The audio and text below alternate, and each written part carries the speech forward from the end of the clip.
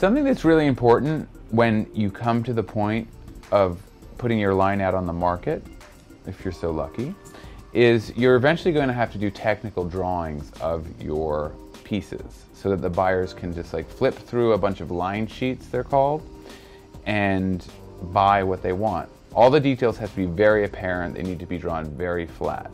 So as you can see on this page, these are all of my cincture belts and corsets that I offer at my studio.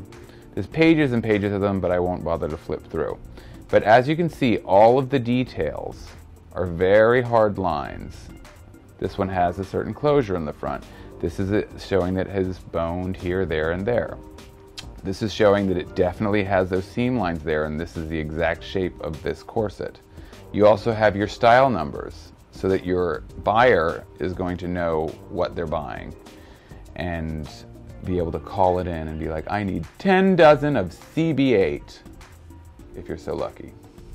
So that's the importance of technical drawings, fashion flats, line sheets, whatever you want to call them. They're very important in fashion illustration.